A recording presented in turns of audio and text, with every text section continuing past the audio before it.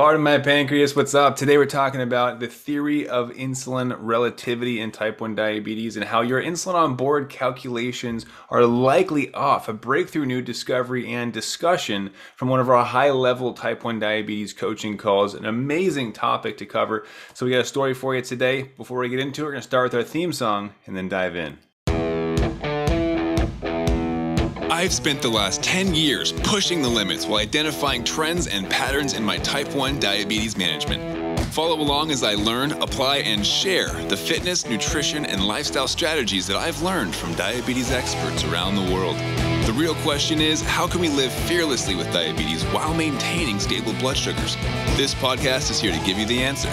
My name is Matt Vandervecht, head coach and co-founder of FTF Warrior, and welcome to Pardon My Pancreas.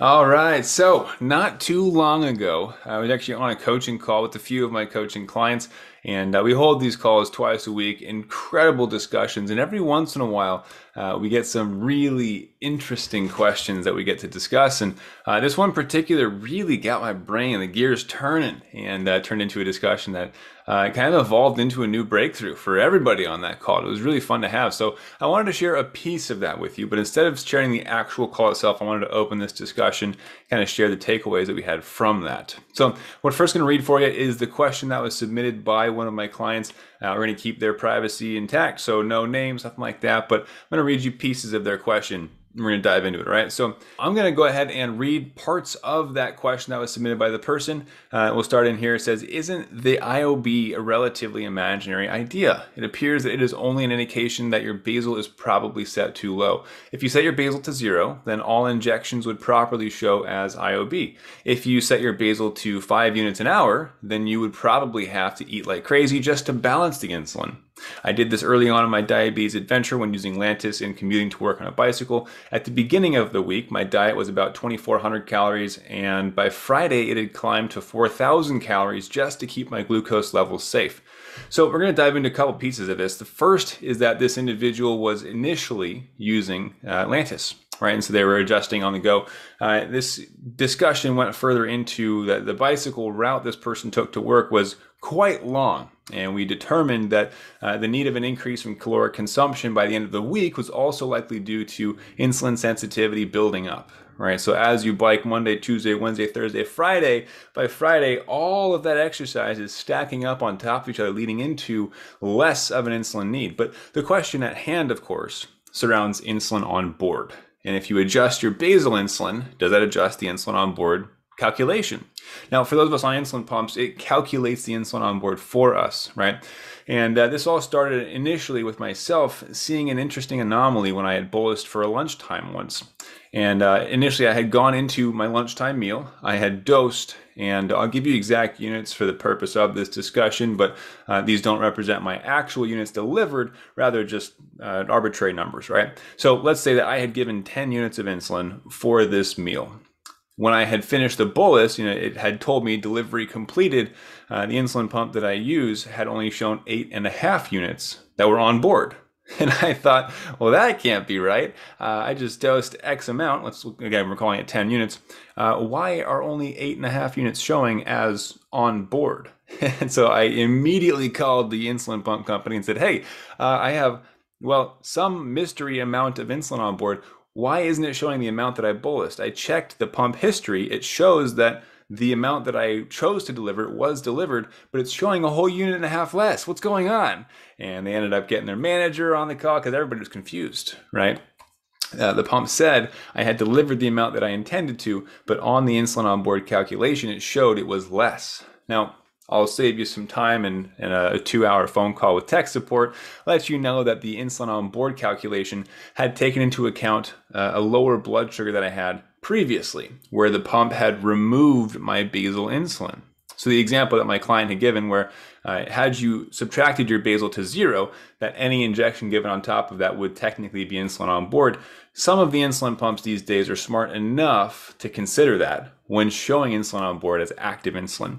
This isn't always going to be the case. It's not always true, and it's not a perfect calculation. These algorithms are not without error and do require that you do your own research, have your own understanding of how blood sugars work. However, in that situation, the lowered amount of insulin on board was showing because it had calculated the extra insulin that was missing to cover the basal that it had removed to help me get out of that low blood sugar. So let's just say that I had missed a unit and a half because it had removed my basal insulin while I was low, that when I went into my lunchtime dose and delivered, let's just call it again, 10 units, right? It subtracted the 1.5 that I was missing from earlier from that dose to calculate what would be the existing insulin on board had I given, or had I received basal and then not dosed the full amount. So you can see that the insulin on board calculation already, it kind of changes relative to the situation, right? All these different options we have where we can adjust basal in real time. It's a very interesting new piece to our diabetes management.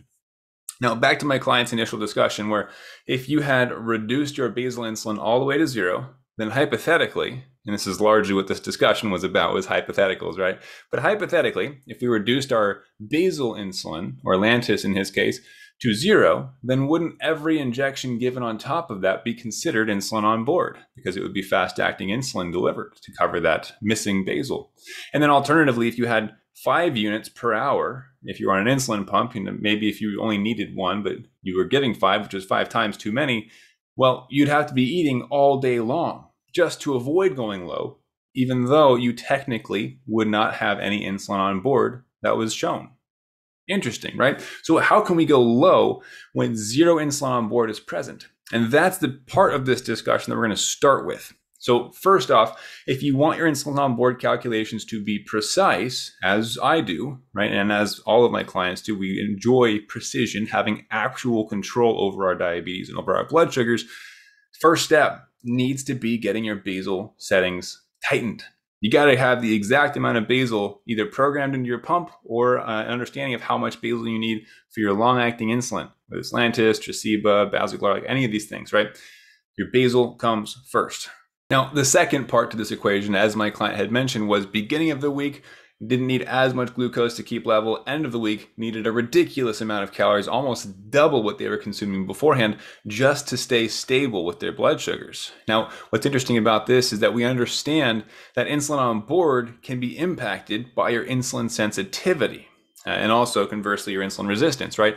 So as our insulin resistance and or insulin sensitivity is changing on a day-to-day basis, so does our insulin on board calculation, because you may need more or less insulin.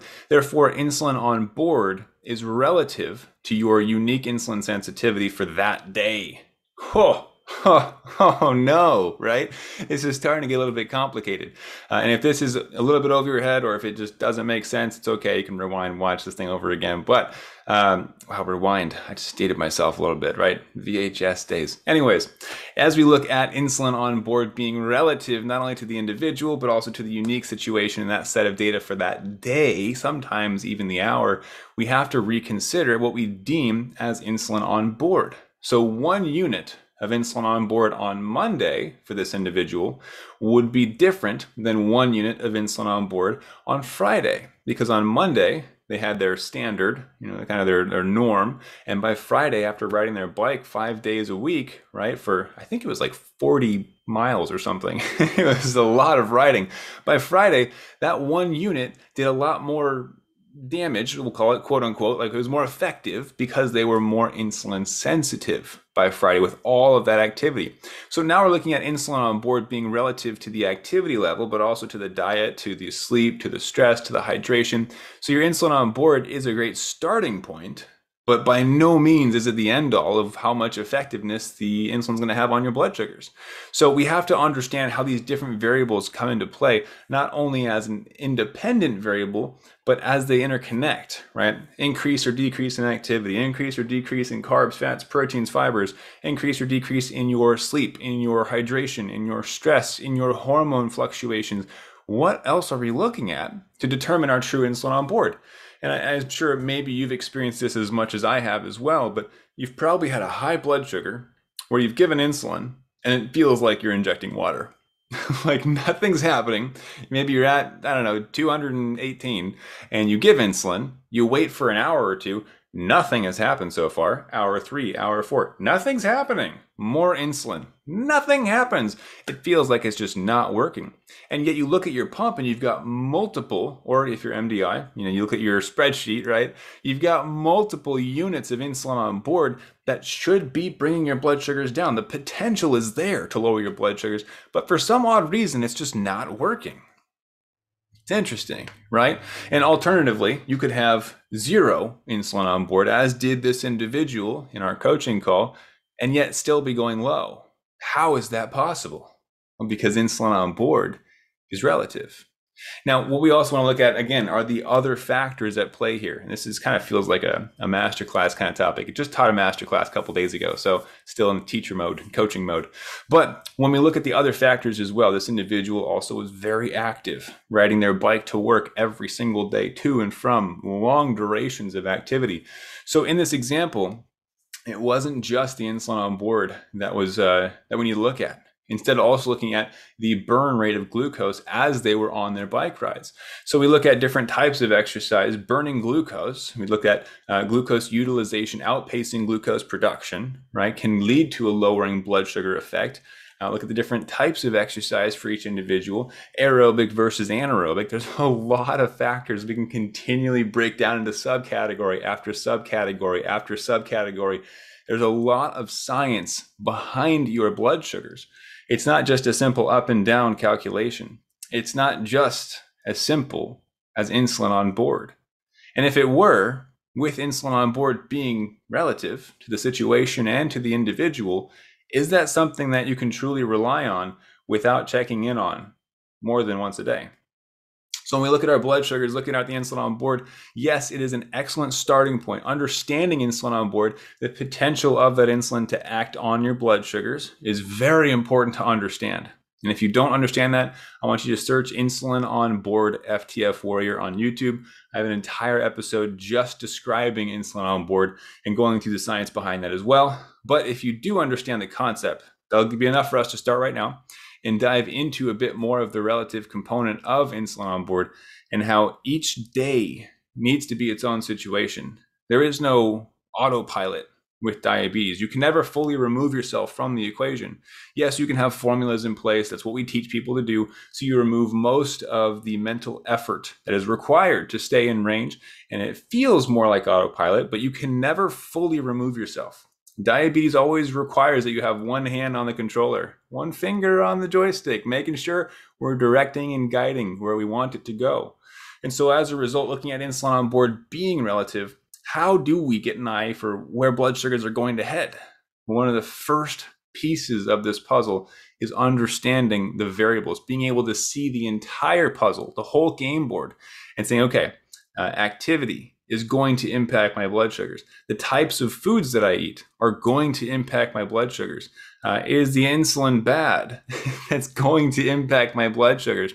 If I'm wearing an insulin pump or injecting into a certain area, is that site location going to increase or decrease the rate of absorption of the insulin? Right? How can I increase the circulation of the insulin?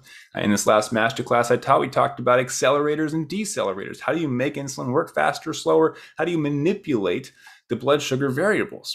See, if you want to dive deep into diabetes, you can do so. There is an amazing amount of science behind these things that you can dive into and truly geek out on. This is the stuff that I love. I obsess over this. It's a passion for me. This is why I coach and train others on how to stabilize and predict blood sugars. But if I can get you to bring home one core concept today, it's not a fun one, but it will change your life and make diabetes simpler in the long term. And that is that diabetes is not easy. It is not a one variable kind of thing where you take your medicine and go about your life. Everything you do in your life impacts your blood sugars. And if you look at insulin on board as a standalone, as, okay, that's what I can expect, I can walk away, you're going to have a hard time, right? Because there have been days where my calculations on the insulin pump show zero insulin on board. And yet for some reason, I've got double arrows down at 70 on my CGM, and I am chugging juice boxes. See, it doesn't always make sense if you look at the surface level. You have to understand what's going on underneath the surface if you truly expect to master your blood sugars. All right, so that's what I want you to take home today. I hope this was helpful. And of course, if you're looking at what is under the surface, you're going to have to start somewhere, whether it's reading books, attending conferences, showing up to our master classes, finding sources, experts, or mentors that can help coach you and teach you in the ways of how the heck to control type 1 diabetes. And of course, we do have a resource for this that feeds it to you in a more applicable manner that allows you to take action on smaller bite-sized chunks rather than trying to drink out of a fire hose and just getting all of it at once in one sitting. So what we did is we broke apart all of these key lessons into actionable takeaways that we deliver literally to your doorstep once a month. Now we get this newsletter we send out. It's got actionable insights. It's what's working, what's not, new methods that our clients are using, just like this discussion. In fact, next month's issue, I will be diving deeper into the theory of insulin relativity, what we discussed on that coaching call, and how it pertains to your diabetes management and how you can adjust your strategies on a day-to-day basis. It's some really fascinating stuff. I like to geek out about it. And if you think that you'd like to geek out with us, learn some of these more advanced topics on how you can make diabetes simpler, require less effort in order to maintain control of your blood sugars, what I want you to do right now is go check out this website, renegadenewsletter.com. Okay, go grab it. I'm sending it out in a couple days. It's going to print right now. But if you grab it real quick, you can still get in on next month's newsletter where we are talking, like I said, deeper into the topic of the theory of insulin relativity, how to get controlled blood sugars, how to get an idea of the whole playing field. You know, how does activity impact your insulin on board? Why was he able to ride his bike and eat double the calories with only one shift? Right, a lot of these topics and more will be covering there. So if that's something you want delivered to your actual doorstep, I actually really like to read things in print. So if you do too, this would be one way to learn about your diabetes and make it fun, entertaining, but also helpful and actionable.